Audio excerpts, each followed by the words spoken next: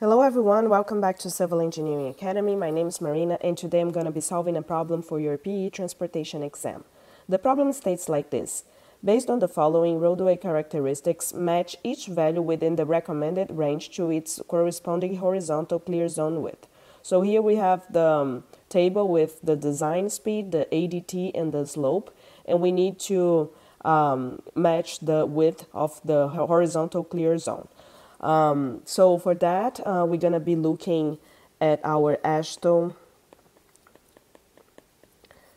Roadside Design Guide, page 3-3, on table 3-1. And this is a type of problem that can show up on your exam. This is to illustrate the drag and drop type of problem where you have to associate, values with whatever characteristics or what the question is asking you. So this is one type of the problems that you can see on your exam day. All right, so let's continue here. I already put this table here for you, and we're gonna look on the first one. So for a 35 miles per hour and a 35 miles per hour, we are here, and 900 ADT, so we are here. And here we have the foreslopes and the back slope, so let's be careful here. So we have 1 to 5 back slope, so we are in this range right here. So 12 to 14. So for the first one, I'm gonna put 13. And then for the next one, we have the 60 miles per hour and we have 1,500 ADT. This can be a little bit confusing, so you can see yourself asking if you are in this range or in this range. So basically, I want to take a moment to explain this a little clearly here. So basically, under 750 means that the 750 is not included, okay? And when you have the second range, which is 750 up to 1,500, the 750, the lower limit is included and the upper limit is not included. And then we have the 1,500 and we have the 6,000, okay?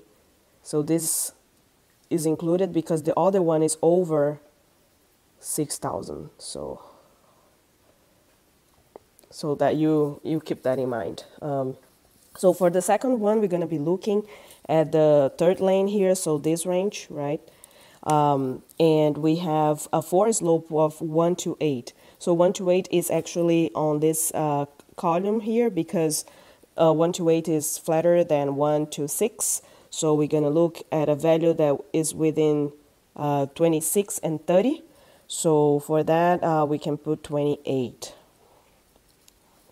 For the 45 miles per hour, we are here and under 750 because 500, and a foreslope of 1 to 6. So 1 to 6, we are here, 10 to 12, so 11. The next one, 70 miles per hour, and then we have ADT of 1,800, so we are in this range right here, and a foreslope of 1 to 5. So a value within 34 and 42, so we have here 38. And then for a 30 miles per hour, so we are here again, and 650, so under 750, and a back slope. So now we are looking at a back slope of 1 to 4. So we are a value within 7 and 10, so 8. And the last one, so for 65 miles per hour, we are here in 1,300. So we are in this range right here. And 1 to 7 foreslope. So 1 to 7 foreslope, we would be right here. So a value that is no, that's it. 24 and 26, so that's 25. All right, this concludes this solution. I hope you learned a lot, and I see you next time.